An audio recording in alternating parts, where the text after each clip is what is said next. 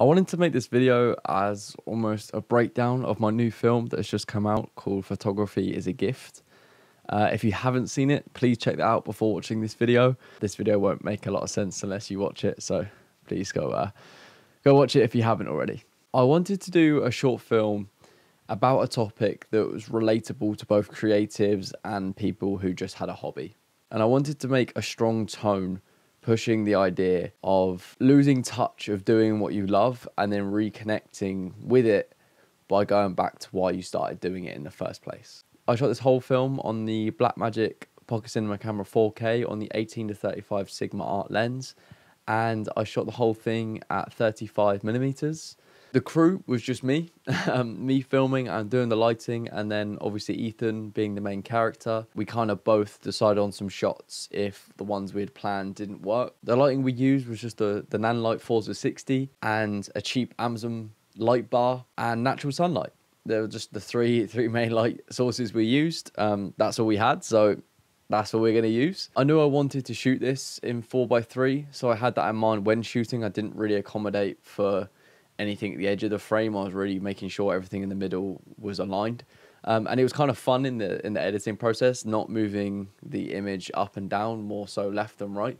Again, to really try and centralize the video. And I chose this aspect ratio because I wanted to be really close in. I wanted you to really focus on the emotion that Ethan was feeling and not get distracted by anything else in the frame. As a quick overview of the color grade, I had a very particular idea of how I wanted it to look, and I guess this is my style now, because it's a grade that I often turn to a lot, and it's kind of that like deep green shadows with like an orangey highlight mid-tones. I just love it. That's how I see film. I think that's why I love The Batman so much, Matt Reeves' new one with Robert Pattinson, because it followed the same color palette, and I just love that so much. It's just how I imagine film to be. The voiceover took about 3 days to do. I sent a voice note to Ethan of how I wanted him to say the script, and he just blew it out of the water completely. Like, his voice and the tone he uses is just perfect, and it's probably one of my favorite things about the whole project. It just comes together so nicely. I really sat and thought about the script, but at the same time it kind of just flowed. Like, it took a while to get it started, but then once it started, everything kind of just followed sentence after sentence, and I really wanted that to be the main driving point of the whole film. It took 2 full days to film the entire thing, back-to-back Sundays. We were quite lucky with the weather, which I'll touch on in a little bit later in the video. We'll start with scene 1 with the bookshelf. With this one, I actually wanted the wide angle. I actually wanted an establishing shot of the wide angle with the bookcase in the background of him sat there. But with the room we had, it didn't quite work how I envisioned it in my head, so I opted to be very closed in and use like a shallow depth of field, especially on the phone. I think I was at like f1.2, I think. Obviously with the adapter on the Blackmagic, it allows you to go a few stops down. I'm really just pointing your focus on one particular thing in that frame, which I actually really like, and I kind of followed that same theme across the whole video. And the book in the video, funny enough, isn't actually a real book. Like, we printed off that cover and just stuck it onto an existing book he already had. I mean, the book itself is real, but we didn't actually buy the book for this, which I think it looks awesome because you can't even tell it's not a real book. It's just a printed cover. And I really wanted that book to be the A to B throughout the whole story, to have that like full circle moment. I really wanted that to be like the driving factor and driving motivation for his own emotions. The focus pull shot was actually something I thought of on the spot. It's such a great way to combine 2 shots. Instead of cutting away to a close-up of the book, it's kind of just like shows his expression, then as he turns around, like it focuses on the book that he's thinking about. On to scene 2. We filmed the bedroom scene on day 2 of filming. Day 1, we kind of ruled it out because it was essentially just cloudy and raining all day. On the second day of filming, it was actually some bright sunshine, so we thought we could get some light rays through the window. And we did, but it was actually really hard to see them. When it was kind of flat on, like the opening shot to the bedroom scene, you can't actually see the light rays, but to our eyes, we could see it.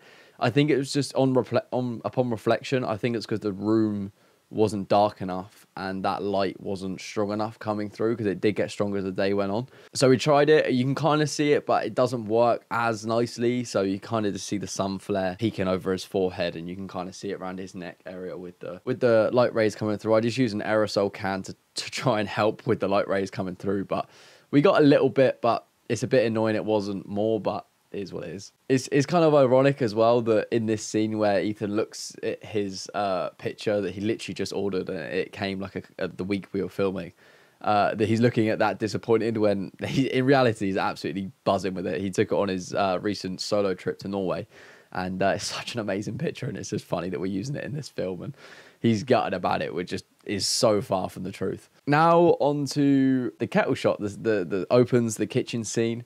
It's probably the coolest and most creative, and the shot that everyone keeps asking me, oh, how'd you do that shot? So essentially we used a GoPro Hero 9, and we had a bit of trouble with the exposure. So we just had it at, I think it was like 200 ISO with a flat color, medium sharpness. And we actually attempted to do it on the first day, but when we poured the water in, we tried to just let the GoPro at the bottom, and it kept like shaking as he was filling up the kettle. We left it because we didn't have any tape at the time, and we thought tape would work. And then we went on to the second day of filming knowing that I was going to reshoot it, and we tried to tape at the bottom, but because there was like chalk and limestone at the bottom, the tape wouldn't stick to the bottom of the kettle. So we opted to just stuffing paper at the bottom to wedge in the GoPro. And it worked so well. Like, the GoPro was so solid. We had a couple occasions where we did it like 10 times, and on the 9th time we did it, we took everything out, took the GoPro out, and then we realized once we were happy with Ethan's like facial expressions and the timing of him taking the lid off and pouring the water in, we realized there was a bit of paper that went over the lens, so we couldn't use that. So we had to put everything back in, paper, tape, everything.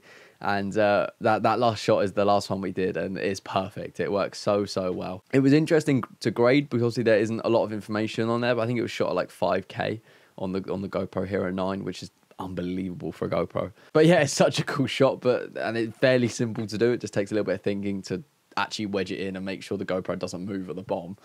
And in this scene in particular, I really wanted to go through the motion of getting your best ideas when you're not doing something that creative. So in this scene, he's making a coffee, and he kind of gets that light bulb moment of, oh, why not go back to why I started? And I really wanted that in this film because it's so important, especially as a creative. Like, you do get those moments, whether it be in the shower, making a coffee, making dinner. Whenever you're doing something that's mindless, you often get your best creative ideas, and I wanted that to be in this film. And I think Ethan's acting in this scene just helps move along that concept as well, which I absolutely love. My music I got from Epidemic Sounds, which I always do. I love everything they have on there. And when he realizes that he should go back to the start, and this part in particular where the music actually lifts up and there's a nice golden sunset and he actually looks fulfilled and happy again. The music is so important to that, because before it's just kind of like a slow, deep piano, and then you suddenly have this like orchestra come in where it just sounds so uplifting and so like he's on the right path upwards. It's interesting because I wanted maybe I should go back to why I started coming in as that like sunset shot comes in, but it lost its impact. It didn't really quite make sense. So I had it like I did at the start on a black screen, text coming up, voiceover, and then that music just comes in and just catches your attention straight away, and then you're just hooked onto it and you just want to see where the story goes. And I think that's such an important part of like breaking up film anyway, to kind of put it into like part 1, part 2, part 3, where part 1 is he's sad, he's lost his passion. Part 2 is him figuring out how to get it back. He gets it back. And then part 3 is him finally getting it back and him being happily ever after. And it's interesting with the weather, because the sunset shots with the donkeys, that was shot on day 1 where it was absolutely chucking it down all day, completely raining. And we went out, got some lunch, and then we headed to the field. And literally as we walked up to the donkeys, that sun was just coming straight through the trees. And it was there for about, I wouldn't even say 5 minutes. I literally got that one shot, and then I redid the shot just to make sure I had another one. And the sun was already gone by the time we walked back and went to do it again. And it's clever because when we were actually like, when he was looking satisfied with looking at the donkeys and taking pictures of them, the sun had already gone. There was no orange in the sky whatsoever. So I had that Amazon light bar on the corner of this gate out of frame, and I just put it on as bright as it can on the orange as it went, and just pointed it at his face, and it created this really nice orange glow that made it look like the sun was just coming through the clouds, and it was not there whatsoever. And that was just a cool trick with the light, and I'm really happy with how those shots turned out in particular. And we literally shot that whole scene in the space of about 10 minutes, because after the sun went and I set the light up and we got those shots of him looking satisfied, it just absolutely chucked it down again. So we shot that whole thing in about 10 to 15 minutes, which is nuts if you think about it. But literally, as we were walking away and we got in the car, I was just like, oh my God, that was so lucky. And I just knew at that moment that we got everything we needed. And Ethan was amazing, like he was throughout the whole entire process and film. Now, the ending changed slightly because I had the idea in my head that he was going to put the book in the bin, but the shot just didn't look good at all. He didn't really have a big bin, and the angle of how I wanted him to walk through the frame and end up in the conservatory where the ending shot is, it just didn't work. It didn't make any sense. So Ethan actually come up with the idea of just putting his coat on, which matched up to the bit we added of him actually walking through the door. We actually shot him turning around, closing the door, and then taking the coat off, and then chucking it on the settee where the book is, and him walking off. But we cut that because it didn't. When you walk through the door, you know you're going to take your coat off and put it on the chair, so it didn't make any sense.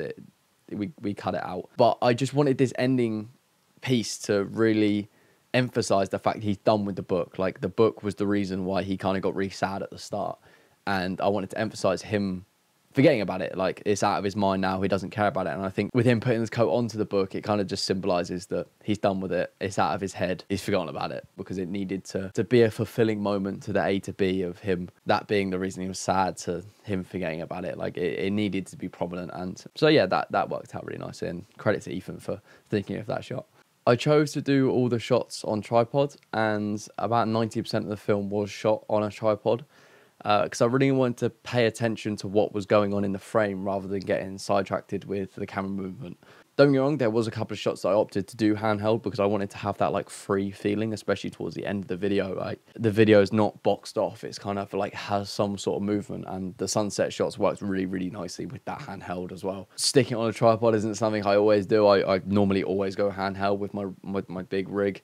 But I wanted to experiment with this, and it was such a good learning experience for me to just stick it on a tripod and see what angles I can create, especially the one with above the door. Like, we put that so high, and it took a couple of goes to do it, but it's such a unique angle where it's not really a normal perspective that you would normally see. I think that just makes it visually engaging as well, and as long as it helps on the story, you can really do any creative shots you like the kettle one, for example. And for a one-man band shooting this whole film, I'm so happy with it. The storytelling is really strong. That Ethan's acting's amazing. The voiceover is really nice. The shots I'm super happy with. The lighting works really nicely. All in all, I think I got everything I wanted to out of doing this project and this short film. And it's such an amazing video for me to have in my portfolio, and just kind of show what I can do with story and making videos look amazing. Hopefully you also agree.